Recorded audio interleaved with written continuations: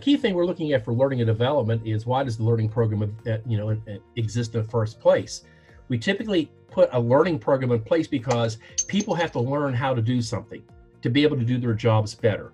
So we always want to start with the question of why. Our programs are impacting the organization to improve the performance of the people, to improve organizational performance. Then how do we justify continuing the program? And that's one of the things that we're going to be talking about in my session, is how we go about doing that. And we're going to look at an actual case study where they use an e-learning program to do that. We are overwhelmed with information, especially at the digital level. And so all this information comes all the time. And there are some specific skills that we should develop in order to select the information we get. There's a close connection between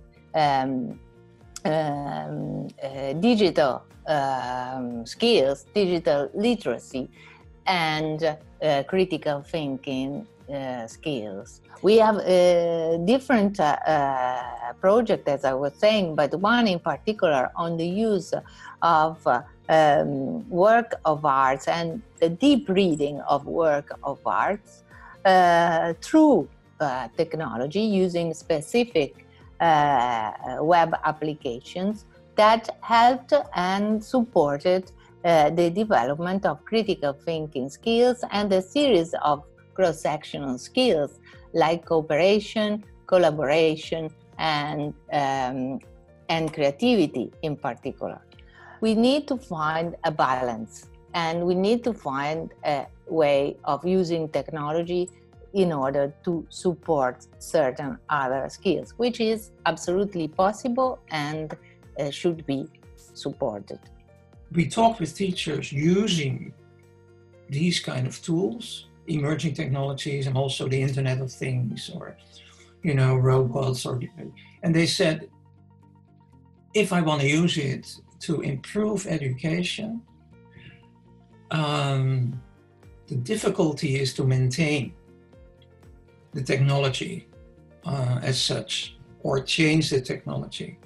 I might have enough capabilities to analyze it, but to make it fit for education, that's a different thing. They said, I'm not able to prove yet if this is really working better than what we did up till now. Everybody needs to go online now, but how do we do that? How do we do that? How do we arrange things? What kind of applications do we use? My institution really is a leading one with this, moving to distance learning. And now we have discussion about, should we keep part of it? And I think that the challenge here is not technology, it's the pedagogy. How do you teach, using all the hybrid model, how do you teach engineering, for example? In our opinion, immersing people within experiential labs has something that a traditional classroom cannot deliver in the same way. We perform highly sophisticated behaviors, professional behaviors.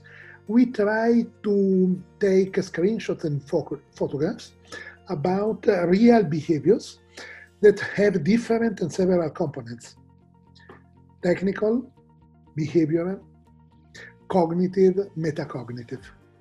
And we try to provide feedback, enabling people to understand all those aspects. What makes very specific this technology compared with others is that you can interact with virtual objects, avoiding special glasses, gloves, or joysticks.